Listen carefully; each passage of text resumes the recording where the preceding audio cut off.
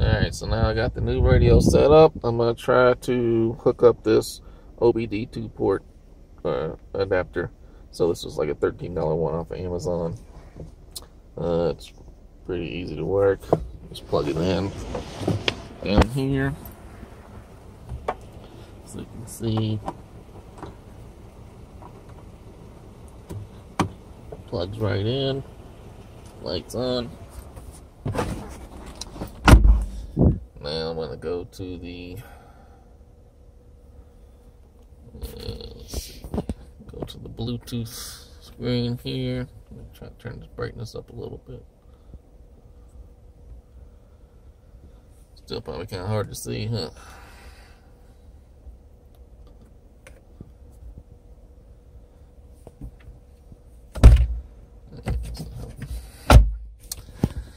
Alright, so hopefully this will make it out in some way. So go to link.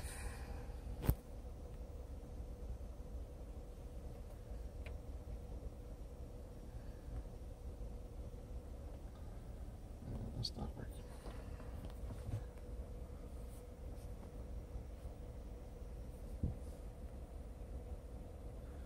So let me just search.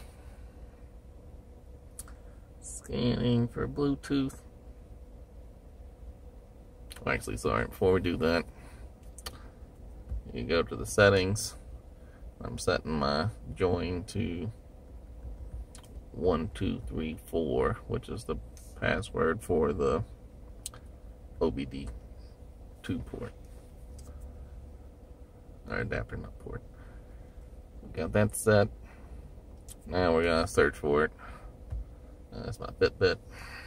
Not really looking for that. Should see it.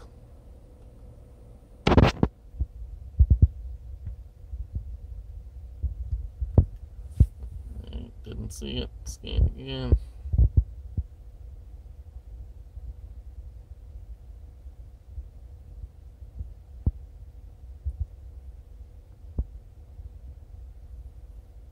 Still not seeing it. I'm going to unplug it, replug it.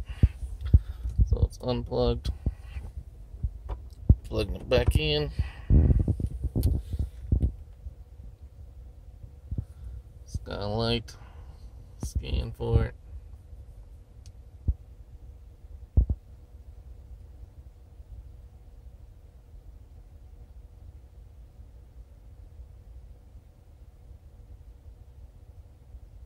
Still not seeing it.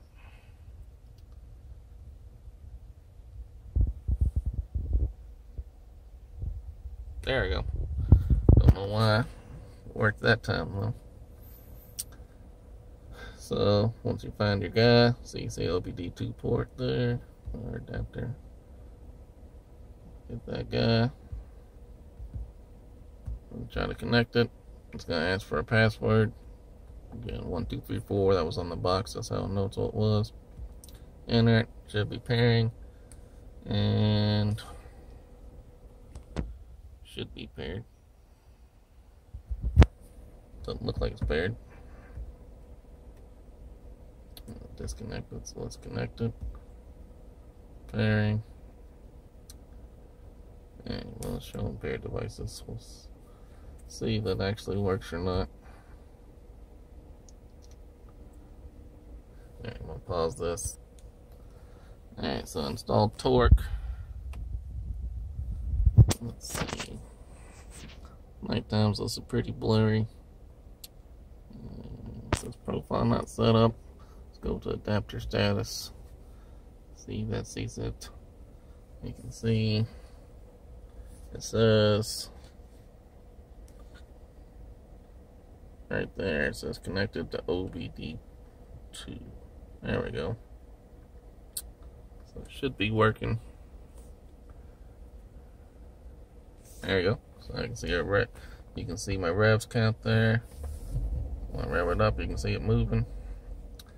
If we go to real-time information, you can see. Now I haven't set up a profile for the Jeep or anything like that, but you can just see it clearly is getting data. So that should answer that question.